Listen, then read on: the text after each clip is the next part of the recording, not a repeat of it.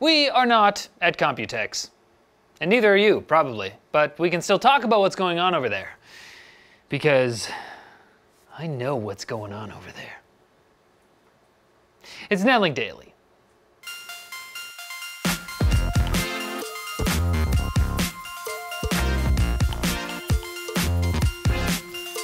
Our first story actually has nothing to do with Computex, but it does have something to do with the Core-pocalypse. Video cards claim to have gotten their hands on a leaked Intel slide that describes Core X series processors with not only 12 cores, but 14, 16, and 18 cores as well. What?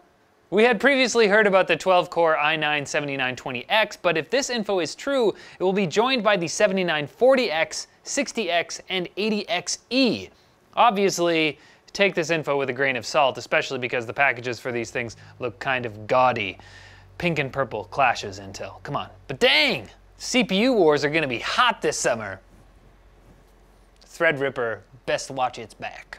Alright, on to the Computex news. So far, the most news has come out of the ASUS press conference where they announced and updated a bunch of products. The Zenbook Pro Ux 550 is thinner than its predecessor, with Kaby Lake Core i7s, GTX 1050 Ti, a 4K screen, and a decent number of ports, including HDMI, 2 USB Type-A, and 2 USB Type-C. The Zenbook 3 Deluxe wasn't so lucky, featuring only 2 Type-C ports, but it does have that sick gold trim, so it's worth it.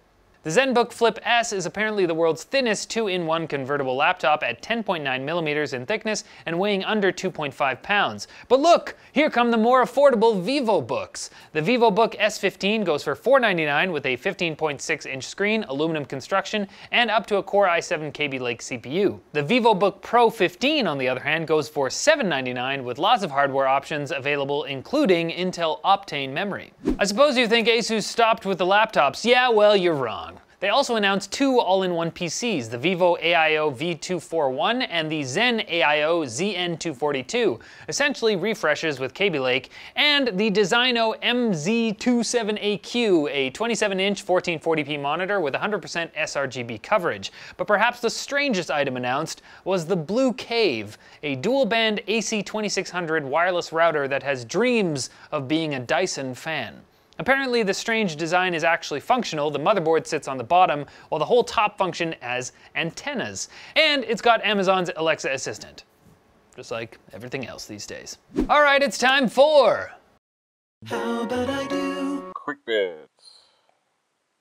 Hey, that's a jingle from the History of the Entire World guy. And a cool 3D cube thing. I feel like there's so much to unpack there. Thanks, Ampenstein. The rest of you want to submit a Quick Bits clip? Do it. A bit more Computex news. The wraps are coming off X299 motherboards from ASRock, ASUS, Gigabyte, and BioStar. There's even some ITX offerings right off the bat. Very nice. Corsair unveiled a somewhat liquid-resistant mechanical keyboard, the K68, which features either Cherry MX Reds or blue switches, and LEDs that match the switches. Can you get blue switches with red LEDs? No. That's disgusting. InWin has shown off the 806 mid-tower and the Gaming Cube A1 mini ITX case, both featuring wood panels in addition to aluminum and tempered glass. I can only hope this replaces RGB as the big PC trend. Please. You thought display companies were done experimenting with stretchy, bendy screens? You were wrong. Samsung showed off a new prototype, and it is indeed quite stretchy. ARM is launching 2 new mobile processors, the Cortex A75 and A55, using the new Dynamic-U microarchitecture. They're joined by the Mali G72 mobile GPU, which ARM says might even be powerful enough to be used for machine learning. And speaking of machine learning, Google thinks its AlphaGo AI has learned enough and will not be competing against any more professional Go players, seeing as it shut out the world champ 3-0. Psh! Sounds like it just scared somebody will take its crown. Chicken! Sources for all of today's news stories can be found in the NCX forum post linked in the description. The word professional can mean a lot of things, but basically, it's a fancy term that pretty much means someone who gets paid to do what they do. But it can also mean enthusiast, expert, serious. Serious people need seriously powerful tools to do what they do, and that is where Windows 10 Pro comes in. See what I did there?